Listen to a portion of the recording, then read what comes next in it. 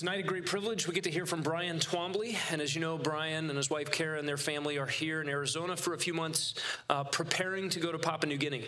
And in many ways, the Twombleys are an answer to many prayers related to Papua New Guinea, not only to meet an immediate need related to logistics in Madang, but long-term to help build a base there so that a thriving church could become a platform for training pastors, so that it could also become a place where good translation work is done for much-needed resources into the Melanesian Pidgin, the trade language that's spoken there.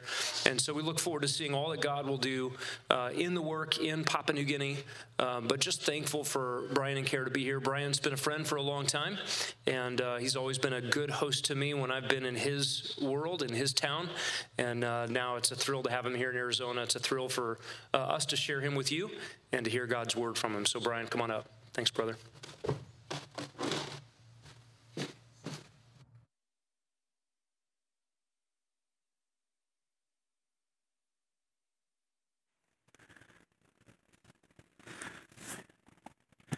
Good evening, everyone. As Smed just said, my name is Bryan Twombly, and it's interesting. There are so many people who don't know my first name. We are so commonly referred to as the Twombleys or Twombly that I had the privilege of being at Gilbert Bible last night, and so many people came up to me and they said, "Oh, is this your first week? It's so nice to meet you." And I introduced myself and I say, "Yes, my name's Bryan." And they say, how'd you find out about us? And I was like, "Well, I'm actually going to be sharing tonight." And they said, "Twombly?" And so there's this missing, there's a little bit missing of my first name. So it is Bryan.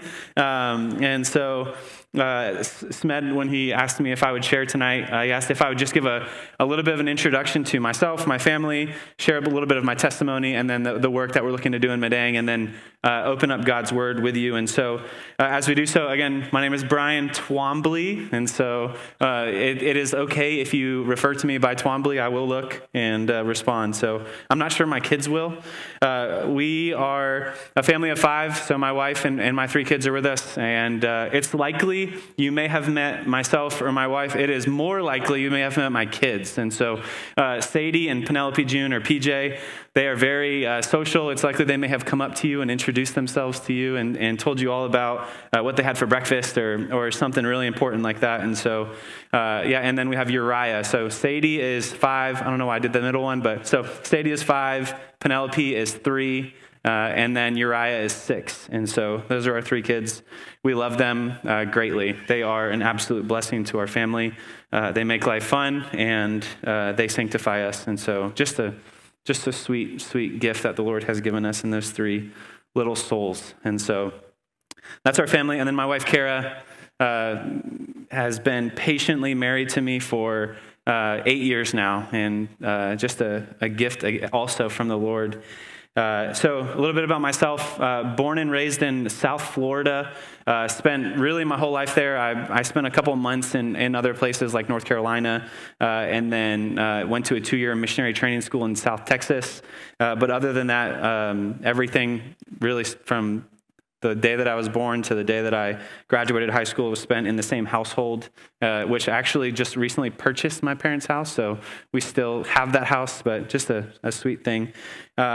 And the Lord graciously saved me when I was going into 10th grade. So my 10th grade year of high school, that summer, went away to a Christian summer camp. And that's when the Lord saw fit to open my eyes to the gospel and make it attractive and save me, draw me to himself. And so what's interesting about that is beforehand, I always thought I was a believer. I thought I was a Christian.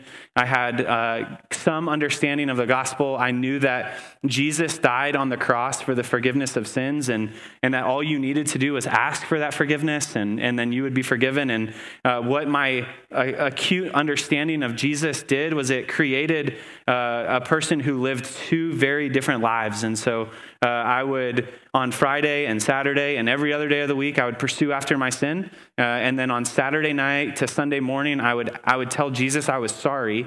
and then I would go to church and create some form of emotionalism that made me feel better about myself. And then after I left church on Sunday, I would just begin that process all over again. And so just living for myself, living for the idols of my heart, living for whatever felt good or sounded good in the moment. And so that was really, my life from the time that I was born up until the Lord saved me when I was going into 10th grade.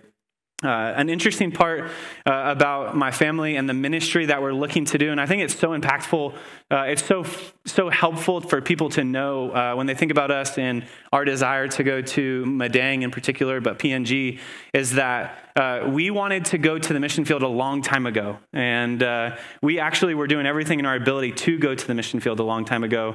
My wife and I met at a missionary training school 9 years ago, and in that time, we met in August the first year, and then we got married in August the second year. It's important that I say first year, second year, because I say we met in August, got married in August, and people are like, what? So no, we're not 1 month, a year. So we met and got married a year later, and towards the end of our second year, as you go to a missionary training school like the one that we were a part of, there's this expectation that as you get through this process, you are then going to the mission field. And so they would say, hey, you're ready to go to the mission field. You're here. You've done this program. And we were doing that. We were pursuing the mission field. We were talking to people about, hey, would you be on our team? Hey, would you go with us? And really trying to facilitate those conversations. And in that time, in the Lord's providence, my pastor at the time flew from Florida to Texas and shared with me some counsel that I didn't love, but I needed to hear. And the gist of that counsel was that I was not ready to go to the mission field. We were in our young 20s. We were in our first year of marriage. Kara was pregnant at the time. And so if you can imagine, if you were trying to write a list of who shouldn't go to the mission field, first year of marriage, no ministry experience other than like volunteer stuff, first baby in the belly. There's so much that goes on in that season of life. And so just in the Lord's providence, sent my pastor and his wisdom saw fit to just confront us in the life that we were pursuing. Hey, we love you and we care about you and we want you to be missionaries, but you are not ready. And so I say that now and I'm so grateful. I am so grateful for that counsel. But in the moment, I was so angry. I struggled with that counsel because everything that I wanted to do was this, and yet the counsel that I was being given was this, and I knew he was right. And so I praise the Lord in his kindness. He humbled me and allowed us to even submit to that counsel. And so for the last 7 years, my wife and I have been living and serving and growing in our local church in Stuart, Florida. And so in that time, the things that we were doing were all preparation for the mission field. And the way that worked was we actually did nothing to prepare for the mission field. What we did was we served in the local church. That was our training. We were being groomed and fed and encouraged and discipled by our elders and given the opportunity to serve and do church ministry. And then simultaneously was given the opportunity to lead the student ministry at our church and then take seminary classes with the Expositor Seminary. And so doing all three of those things, you can imagine we had plenty of free time.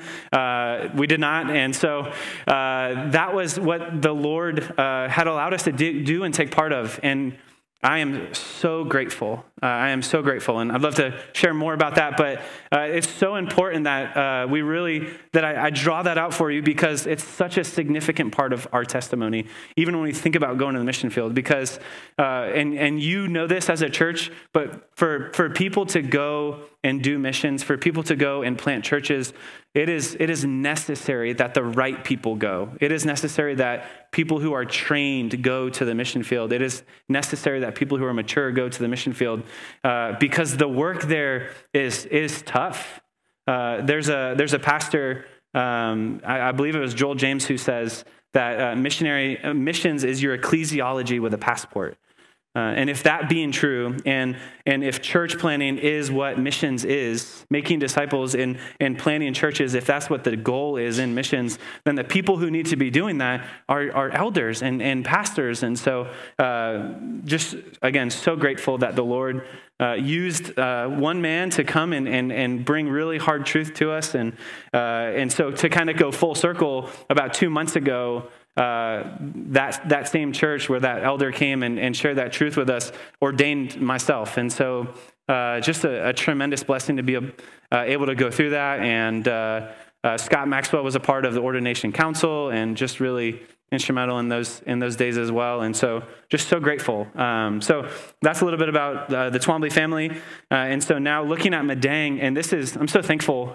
Jeremy Lehman just recently shared about the ministry, the Finisterre Vision, Finisterre Mission, and gave that update. And if you haven't watched it, please watch it. Please watch, and you will get a significant amount of information that will help you to know how to pray better for your missionaries and to have a better understanding of what is happening in PNG. So we like to say that we're the first installment of Team Madang.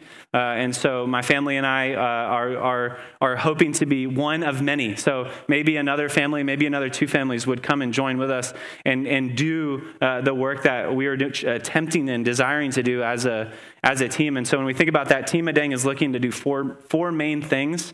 The first one would be to help see a faithful biblical church established in the town of Madang. And so what does that look like? That is a great question, and when we figure it out, we will let you know. So, no, we're not sure if that will be church planting or church strengthening, but what we do know is that there needs to be a faithful church there, and so that would be number one. Number two would be translation, and this would be of ministry resources, and then potentially looking at the scriptures, and then third would be the logistical support that you guys know so well and have been praying for, and that would be to serve the Mitchells and the Cans, and then any future teams that will go. And then fourthly, it will be pastoral training. There's this desire to see men trained in Madang, and in a really twofold mindset. The way that I see it would be the pastors in the churches in the town of Madang, but then also the pastors that are being raised up right now in towns like Maui Roro,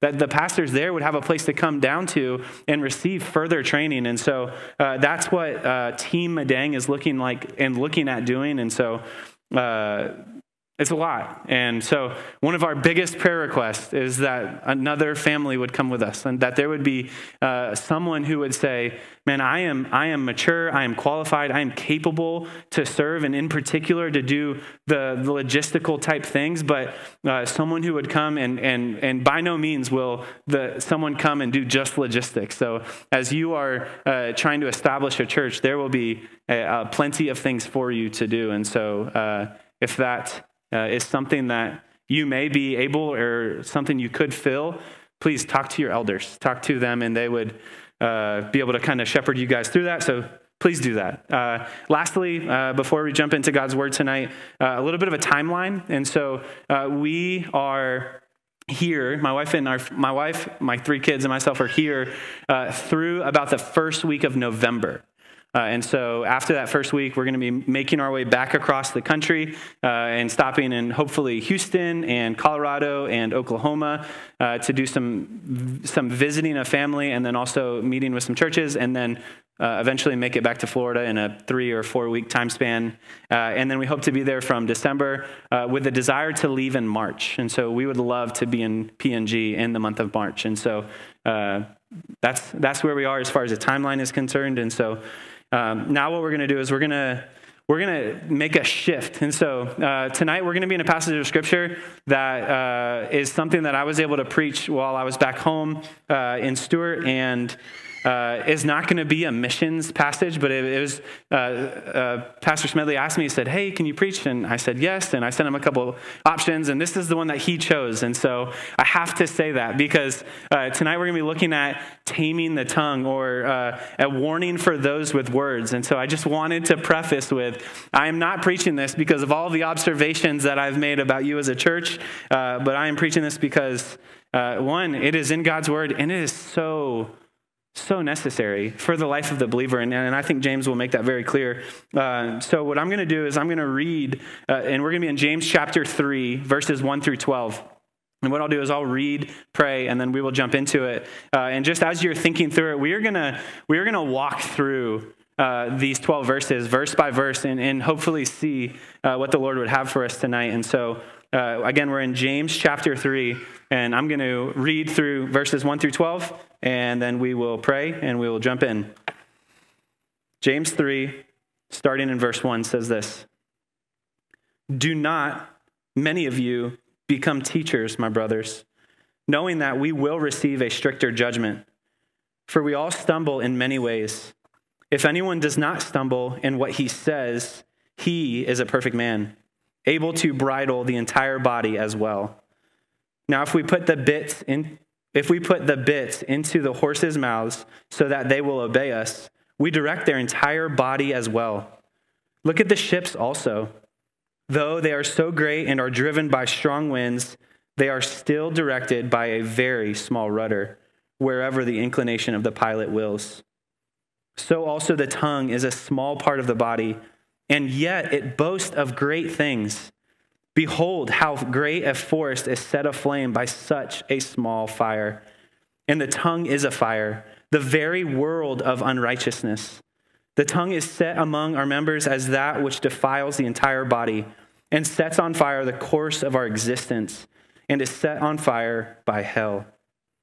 For every kind of beast and birds, of reptiles and creatures of the sea is tamed and has been tamed by mankind. But no one can tame the tongue. It is a restless evil and full of deadly poison. With it we bless our Lord and Father, and with it we curse men who have been made in the likeness of God. From the same mouth come blessing and cursing. My brothers, these things ought not to be so. Does a fountain pour forth from the same opening fresh and bitter water? Can a fig tree, my brothers, produce olives? Or a vine produce figs? Nor can salt water produce fresh. Pray with me.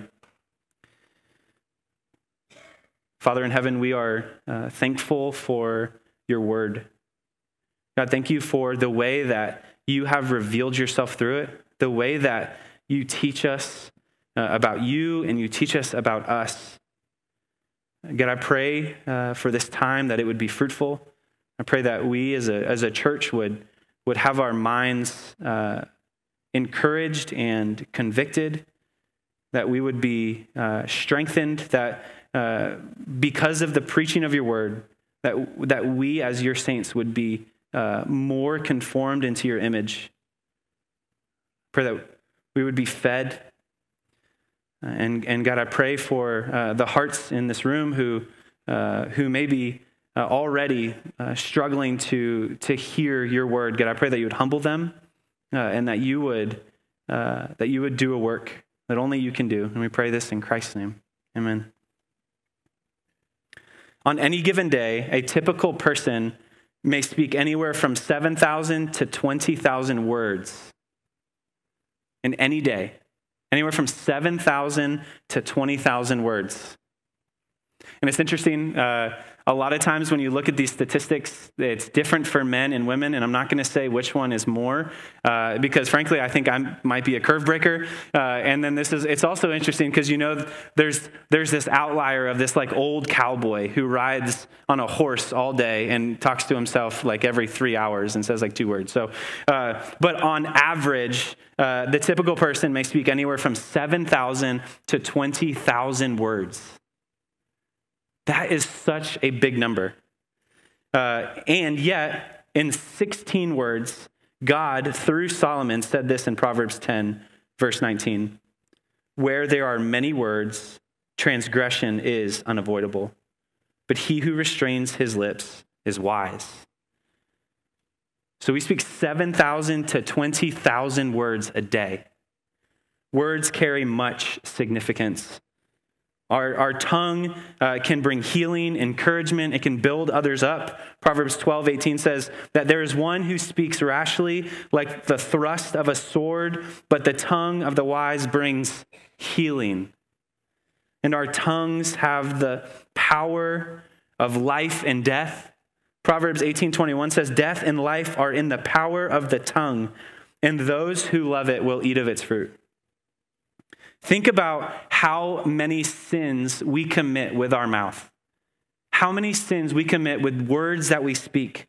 Anger, arrogance, pride, blasphemy, boasting, complaining, deceit, false witness, foolish talking, coarse joking, malice, murmuring, quarreling, slander, gossip, dishonoring to parents, dishonoring to anyone, fear, heresy, false teaching, mockery, swearing, and the list goes on.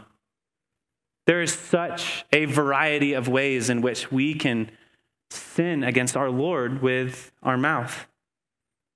There is nothing this week that you will do more voluntarily than speak words. There's no action that you do more on a day-to-day basis than speak words. I'm not counting blinking or breathing. Every human interaction is one in which you will speak to them. It's one in which you will communicate with them. And to add on top of that, the words that you speak to yourself in your head. Thousands of opportunities to speak and think in a manner that is worthy or not. And so, with the sheer number of words that we speak and the list of ways in which we rebel from God, we are going to spend our time looking at how we ought to master our words. How we ought to master our words. I've titled this a warning for those with words. And the reality is that's all of us. We all have words. We all speak. And so our timeless truth for tonight is that we must watch our words. That's it. We must watch our words. And so with that, we're going to look at 3 reasons we must watch our words. 3 reasons we must watch our words. And the first one is that our tongue is a serious thing.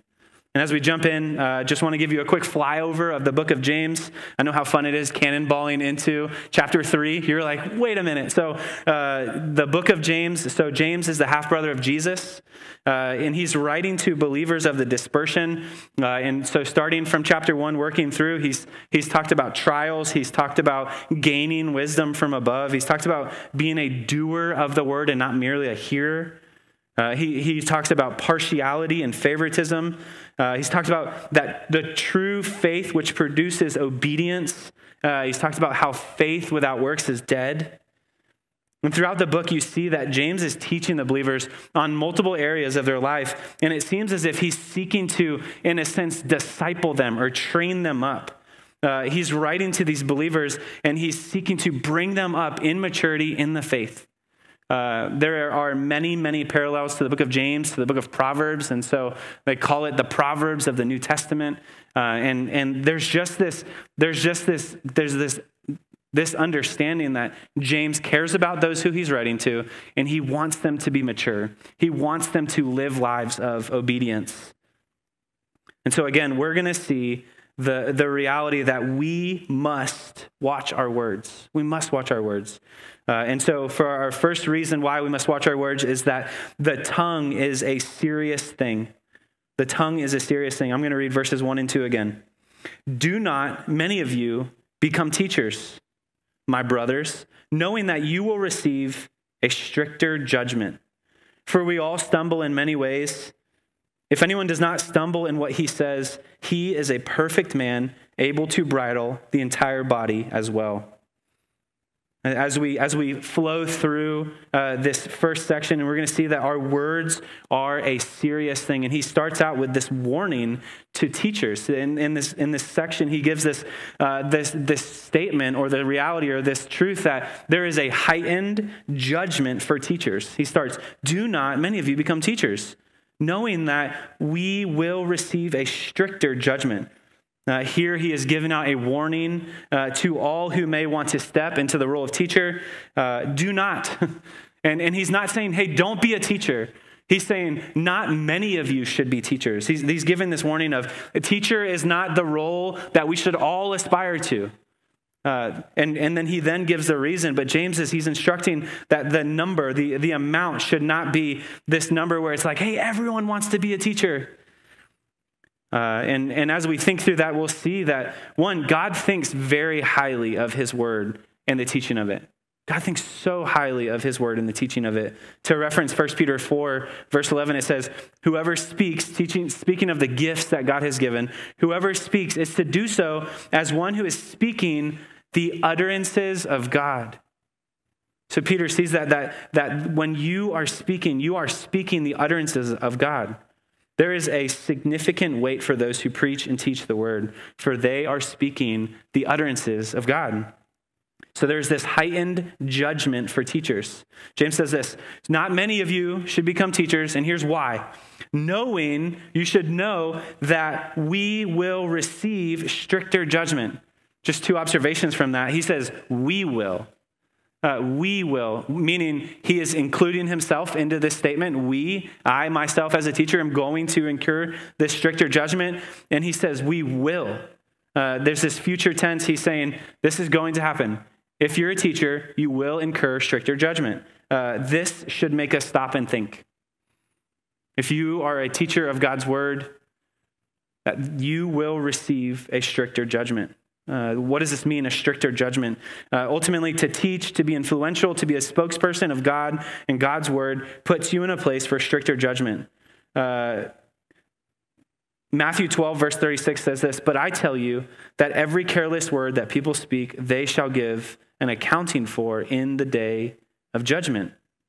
So what he's saying here is that if you teach or you speak authoritatively about a given topic from God's word, what is happening is that you are going to be given a stricter judgment. There is a heavier speculation that is given upon you for the things in which you have done. In Matthew 12, that verse, what he references is for every word that we speak, not teachers, but generally, every word that you speak, you will be judged for. And so then James adds to that, and if you are a teacher, it will be even more severe. Think about if you are wanting to teach something or speak authoritatively about the word of God, what you are doing. And think about this, what would happen if you took a group of people and you taught them a biblical truth that was wrong? And then that people went and did something in rebellion against the Lord. And that's so weighty. And so that stricter judgment, James is giving this warning to give you a second to say, hang on. Maybe I should really think through the weight of that before I jump into an opportunity like that. There's a passage in Mark, and this passage isn't exclusively speaking about those who are solely teachers, but listen to what Mark 9 says, verse 42. Whoever causes one of these little ones who believe to stumble, it would be better for him if with a heavy millstone hung around his neck, he had been cast into the sea. That is how severe God thinks about people being led astray. That it would be better for them to have a big rock tied to their neck and them thrown into the ocean. There is this stricter judgment for those who will want to teach. And so he starts off and saying, not many of you should be teachers. And then as we progress through, we see that there's not only this warning to not be teachers, but then James opens it up to there is this warning for all of our language. And so through the next 11 verses, we're going to see that not only is there a warning for teachers in their words, but that all people need to be watching their words. And so we see that there's this widespread inclination to trip. He says this, for we all stumble in many ways. For we all stumble in many ways. And the way that this is defined, or the way that this is in the Greek, is it says, for we all stumble in much, or we all stumble in many. And so what James is referencing here is not the amount of sin, as he's saying about the variety of sin. For we all stumble in many ways. Not the quantity, but the variety. And so because of the variety, it does end up turning into the quantity, but there's this the point that's being made is that we all stumble in so much. And there's this widespread stumbling. I'm going to read verses 2 and 3 again. Sorry, verses 1 and 2 again. Do not many of you become teachers, my brethren, knowing that we will receive a stricter judgment. For we all stumble in many ways. If anyone does not stumble in what he says, he is a perfect man, able to bridle the entire body as well. So as he's referencing, there's this widespread inclination to trip. He then brings it into narrowing to your words. So we all stumble in this variety of ways. And to the word stumble here, it literally just means sin. The word stumble, it means sin. So James 2 verse 10 says this: for whoever keeps the whole law and yet stumbles in one point, he has become guilty of all.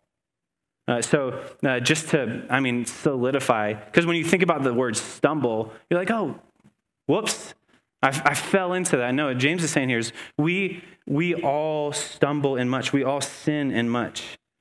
To reference what was spoken on this morning and Sunday in the equipping hour, we all have this residual depravity, this leftover sin, this old man reality that we have. And James here is saying we are prone to wander. We are prone to wander. And so he says, if anyone does not stumble in what he says, he is a perfect man, able to bridle the entire body. So we all stumble in much. But if you can control your mouth, if you can tame your tongue, if you can master your words, then you are a perfect man and able to bridle your entire body. So what James is teaching here is the reality that of all the areas that we have in this life to fight, of all the battles that we will have to fight against of indwelling sin, the fight against and to subdue the tongue is the chief. For the tongue, if you can tame the tongue, if you can fight and secure and subdue your tongue, then you can easily subdue any other part of your body. If your tongue is mature and restrained, your other body parts will be as well. Douglas Moo says this in his commentary: so difficult is the mouth to control, so given is it to utter the false, the biting, the slanderous word, so prone to stay open when it were more profitably closed, that the person who has it in control surely has the ability to keep it in check. Has the ability to keep in check the other less unruly members of the body. And so as we draw this first point to a close, we see that our words are very serious. James, God, our words are very serious. Proverbs 13:3 says this: the one who guards his mouth preserves his life, and the one who opens wide his lips comes to ruin. Secondly, the second reason why we ought to watch our words is that our tongue is a powerful thing. Our tongue is a powerful thing. So we saw that our tongue is a serious thing, and now we're going to see that our tongue is a powerful thing. In this section, James is going to use some illustrations to draw out the huge amount of power that our tongue has despite its size. Despite the size of our tongue, he's going to draw out how much power it has. So look at verses 3-5 with me. Verse 3 says this: now, if we put the bits into the horse's mouth so that they will obey us, we direct their entire body as well. Look at the ships also. They are so great and are driven by strong winds. They are still directed by a very small rudder wherever the inclination of the pilot wills. So also the tongue is a small part of the body, and yet it boasts of great things.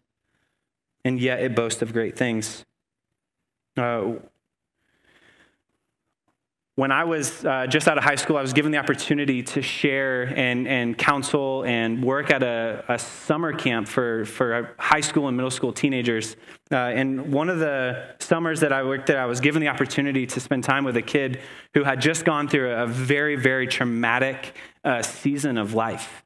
And what had happened in the season of life for this kid is that his older brother at the time was dating a girl, and his girlfriend at the time was not doing well, and the brother wanted to break up with his girlfriend, and the girlfriend said, no, you can't.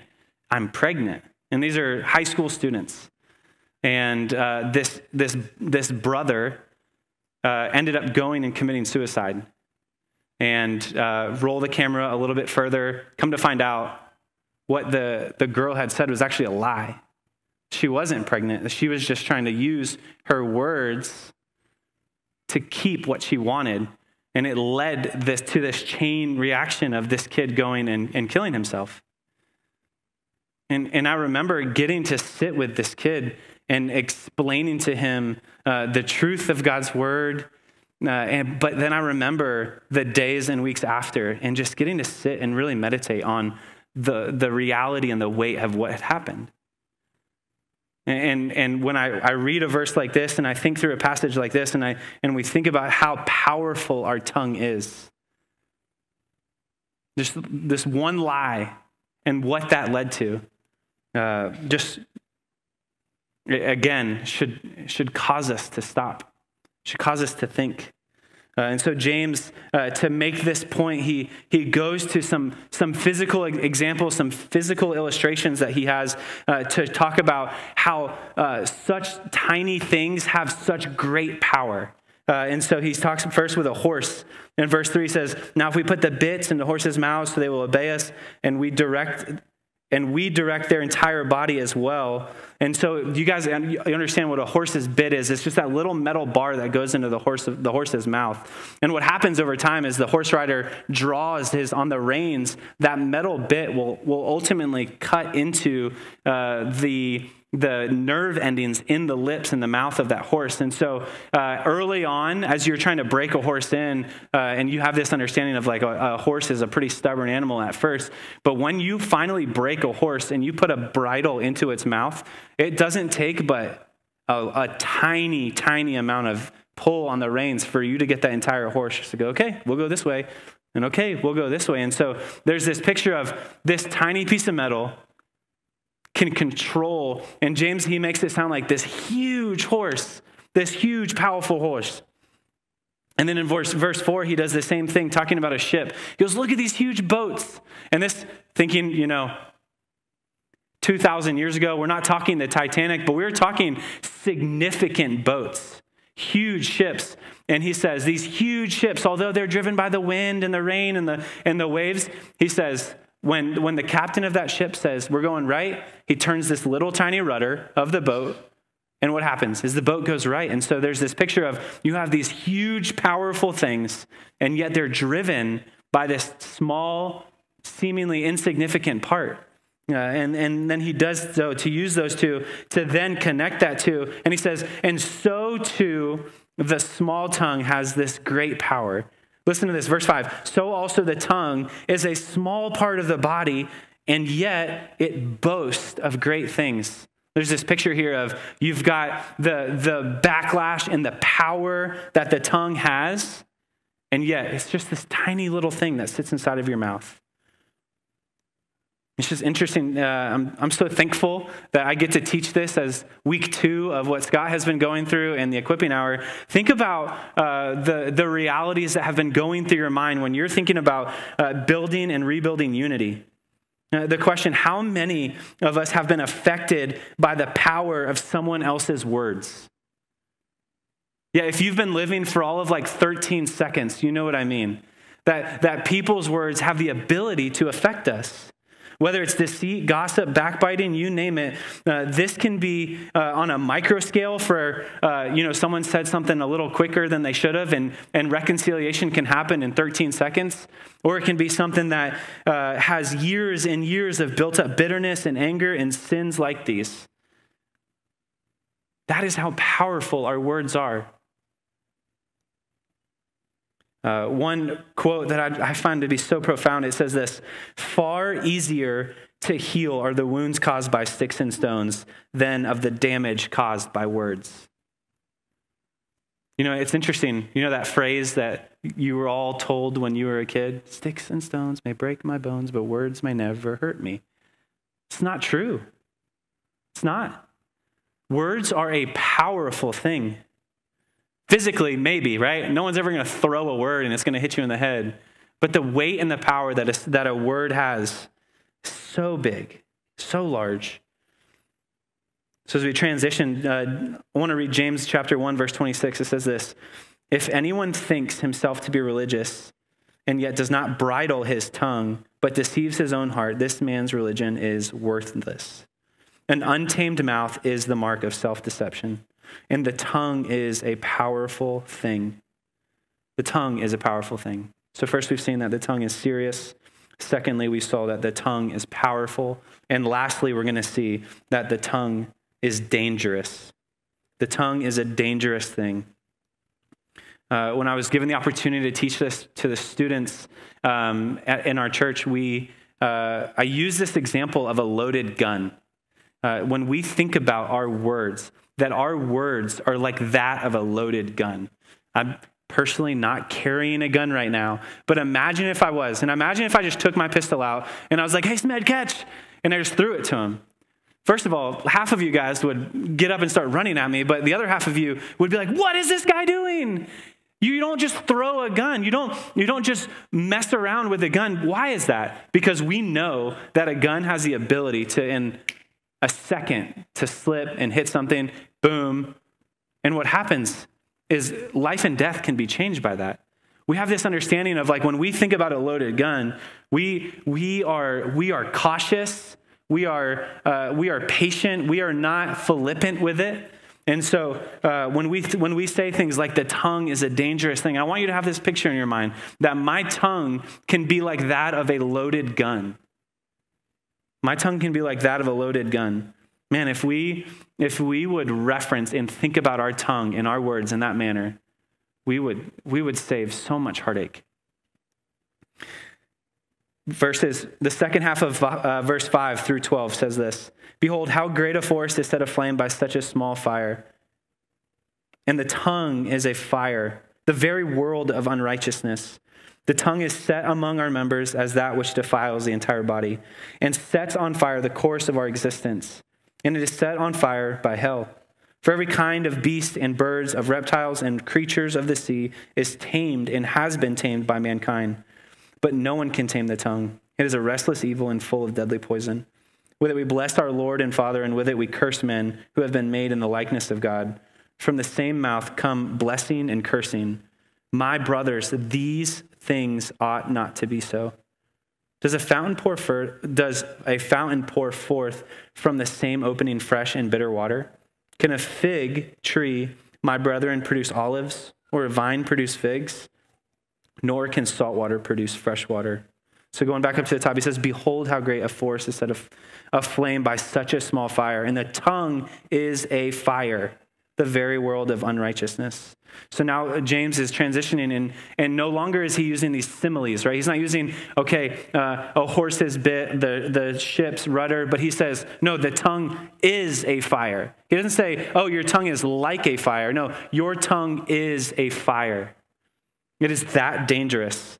And then he uses this picture of a forest fire. And it's so interesting when you think about, so in Florida, we don't really have forest fires. We don't really have forests. And so we have a beach and we have palm trees. So that's like it. And but hearing about all these fires, my wife and I were in Wyoming a couple weeks ago, and the mountain range that we were able to see from where we were staying was actually really foggy in one day. And I was asking, like, why is it like that? And he's like, oh, that's from the fires in Idaho. And just thinking about this truth of a forest fire, how big a forest fire can be. And yet, what is it started by? A little spark. And there's this picture that's being painted of your tongue is a fire. And in particular, it is capable of doing damage like that of a forest fire. John Calvin says, a slender portion of flesh contains the whole world of iniquity. That is how dangerous your tongue is. And it says the tongue is set among our members as that which defiles the entire body. It's this small entity, but it is so dangerous. It packs enough sting to ruin you. It says defiling the entire body. And just thinking through this term, defilement, it has this picture of this Old Testament picture of if something is unclean or is defiled, it's no longer useful for worship. One commentator says this, the tongue, speaking of the tongue, it continually corrupts or defiles the person who speaks wrongly, just as fire burns out of control. That your tongue is that dangerous. It sets on fire the course of our existence and is set on fire by hell. The whole life from the time that you can talk, your whole life from the time that you can talk to the time that you will lay your body into the ground and go into eternity has the ability to be set on fire by hell because of your tongue. The tongue is destructive, and when you think about the tongue, the ability and the danger that it carries, again, he points back to this picture of it is destructive and it wreaks havoc. It corrupts your entire life. And this is the danger that is contained in our tongue, like that of a forest fire. An unrestrained tongue is not just a killer of those who are around you, but it is also to its owner. It is destructive. The very fingerprint and marching orders of the enemy, the father of lies. And so the end of the road of the owner of the untamed tongue is eternal destruction. So working through to verse 7, for every kind of beast and birds, of reptiles and creatures of the sea is tamed and has been tamed by mankind, but no one can tame the tongue. So James here is painting this picture of we can tame animals. Take a lion, we can tame it. Take a bear, we can tame it. Take a fish, we can teach an orca whale to do a backflip at SeaWorld. But you can't tame your tongue. Proverbs 21:23 says, whoever keeps his mouth and his tongue keeps himself out of trouble. Continuing, it is a restless evil. It is uncontrolled. Your tongue, it stands at the ready. And then as we get through verses 9 through 12, he just talks about from the same source can salt water and bitter water come, or fresh water and bitter water. Can a fig tree, my brothers, produce olives? And tucked right in the middle of this section, verses 9 through 12, you see James, he gives this almost like this cry. He says, these things, in verse 10, these things ought not to be so. When he talks about from the same mouth come blessing and cursing, James simply is saying that there is no place for wickedness in the mouth of a believer. That the sins of our mouth are very dangerous. And just think about when we are prone to speak sinfully. When we sin with our tongues, we are ultimately sinning against our Creator, who created us and gave us our tongue. God is the creator of all things, and he is in control of all things, and he is good, and he does good. And sinful anger and frustration and complaining and gossip and dishonor and slander are all forms of rebellion towards God's creation or God's sovereign work in your life. So when we sin with our lips, it's not merely just a cry out or a rebellion against what we're going through, but it is a rebellion and attack against God. And it has no place in the life of the believer. So James would say, my brethren, these things ought not to be this way. There's no place for wickedness in the mouth of a believer, and your tongue is dangerous. So what have we seen? We've seen that our tongue is a serious thing. We've seen that our tongue is a powerful thing. And we've seen that our tongue is a dangerous thing. So what do we do with all of this? We should, first of all, think much about our words. We should think much about our words. Matthew 12, verse 36 says this, I tell you, on the day of judgment, people will give an account for every careless word they speak. Do we ever do that? Church, do you ever speak careless words? How are we using our words for good or for bad? Continuing, because of our words, because the weight that our words carry, we ought to view them rightly. We should speak with thoughtfulness. We should speak with intentionality. I think one good example is think about if you were about to sit in a massive job interview. How do you answer the questions of the person who is interviewing you? You're thoughtful, you're intentional. Don't say, right? You spend so much time making sure you don't say certain things and you craft every sentence that you say. Why? Because you care about the words that you're speaking. And that we ought to bring that same weight whenever our mouths are open.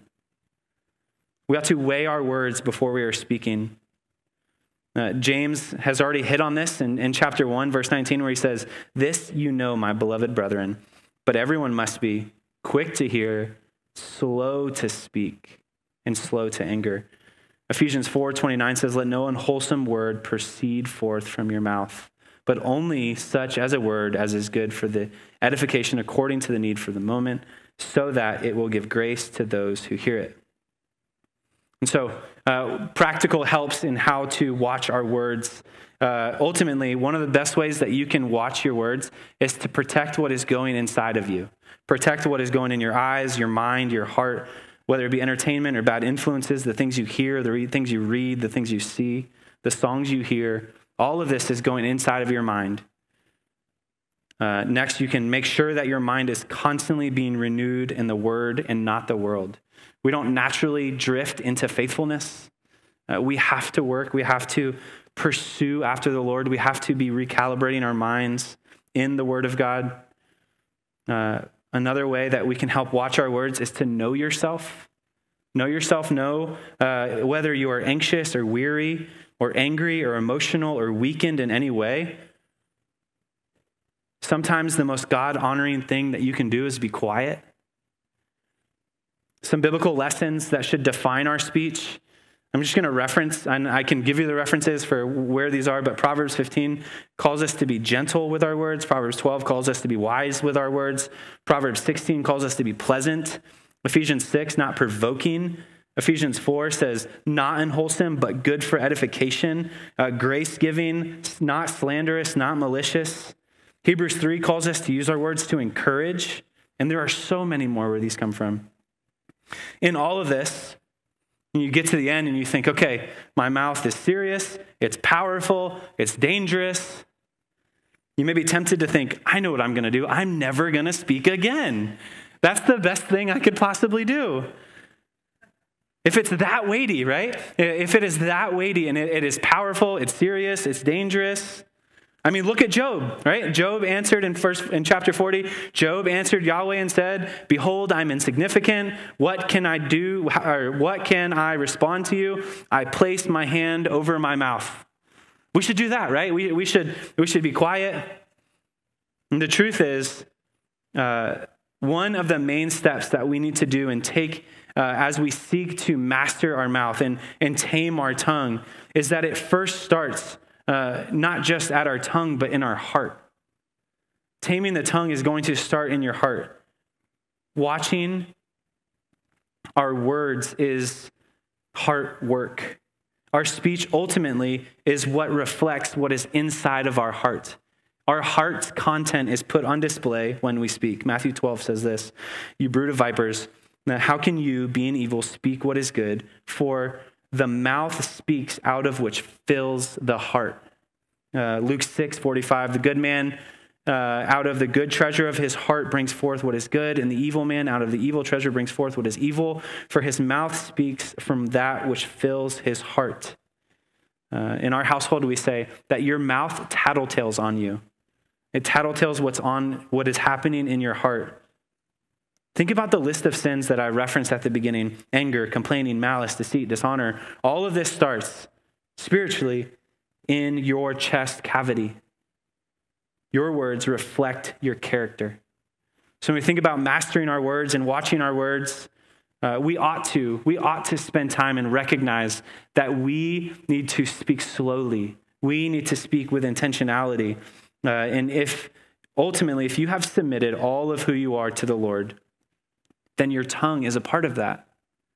If you have submitted yourself to the Lord, your tongue is a part of that. Your life, your body, your speech is all submitted to God. If your will is the will of God, your tongue ought to be marked with maturity, and your words must be well watched. Pray with me. God, thank you for your word, and thank you for tonight. Thank you for the opportunity to open your word. God, thank you for the grace that you show us, although we can sometimes be so prone to wander. God, I pray for this church that they would be encouraged, that they would be fed, and that they would be differently because of your word tonight. We pray this in Christ's name. Amen.